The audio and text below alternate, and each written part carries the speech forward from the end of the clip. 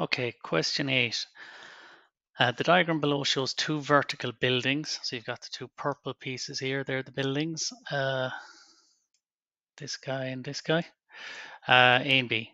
Diagram not to scale. Mary stands at the top of building A. She's 220 meters above the ground. She wants to work out the distances marked Y and Z in the diagram. That is the distance from the top of building A, so that's building A there, to the bottom of building B. So they want to calculate how long that line is and the height of the building of B respectively. So she also wants to understand the height of building B. Okay, she measures the two angles that are marked 35 and 20 degrees in the diagram to the bottom of building B and the top of building B. The broken line is horizontal, so that means that that's the same as what's on the ground, so you've got a right angle there. Okay, right. So work out the size of angle C. So where's angle C? It's down here on the ground. Okay, so we've got a right angle here, we've got 35 degrees here, and we've got a C here. So this one is straightforward. So it's a triangle.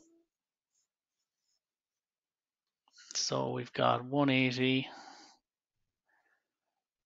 So C is equal to 180, subtracting the 90 degrees, which is this fella here, plus the 35 above is equal to 180 minus 125, which is going to give me 55 degrees. So that's what C is.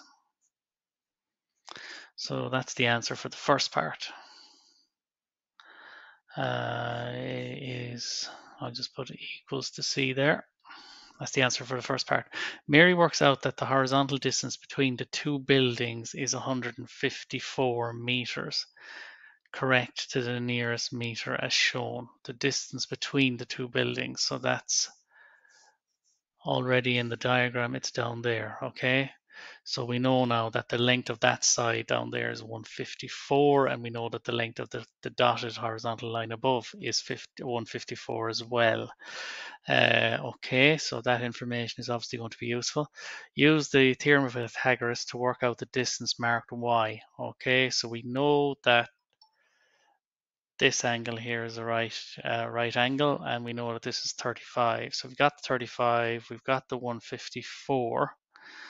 So that's good. So we can use the Pythagoras theorem to help us with this. So what have we got?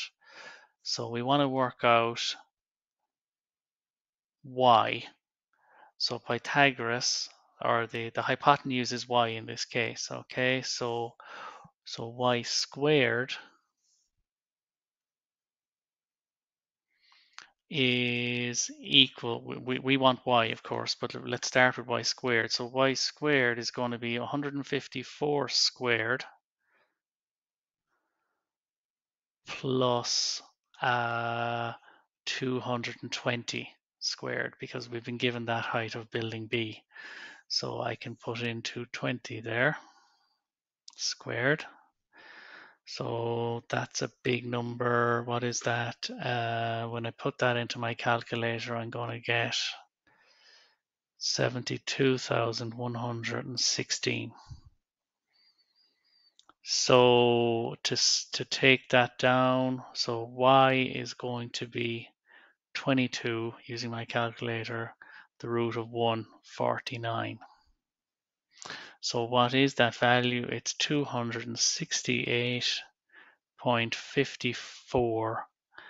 And they want it correct to the nearest meter, so we're going to make that 269 meters. So y is equal to 269 meters. So that's our answer using Pythagoras. The square of the hypotenuse is equal to the square of the other two sides.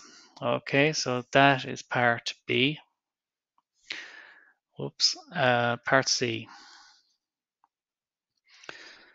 Use trigonometry to work out the value of, okay, last part. Use trigonometry to work out the value of Z, the height of the building. Let's go back to the diagram. So Z is the height of building B.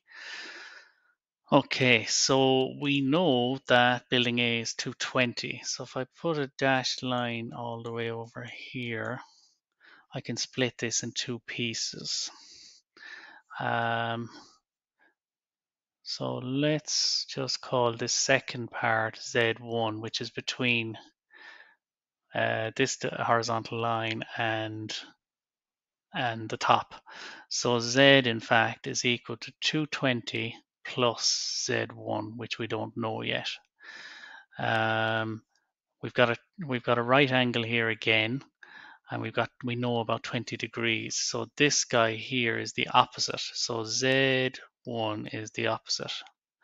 And we know that this dotted line here is 154 because it's the same as the distance between A and B at the bottom. So that's the adjacent. Okay. So let's take that information down.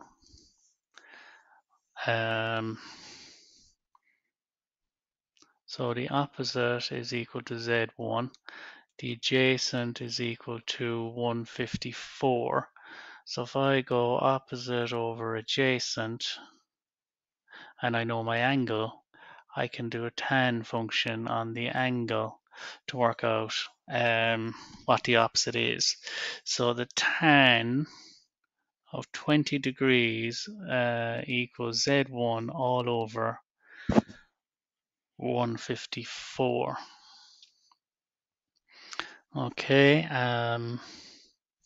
which means this turns into 0.363 using the calculator, tan of 20 degrees, 97. It's a long number now, but I'm just going to use all of it, keep it all. Oops. 0 equals Z1 all over 154. So I want to get Z1, of course. So Z1 is equal to, using the calculator, 56.05. So Z, going back to the diagram above, is 220 plus Z1. So I need to add Z is equal to 256 plus 220 to give me 276.05, but they've asked for the nearest meter, so I'm just going to leave that as 276 meters. So that's my answer for Z.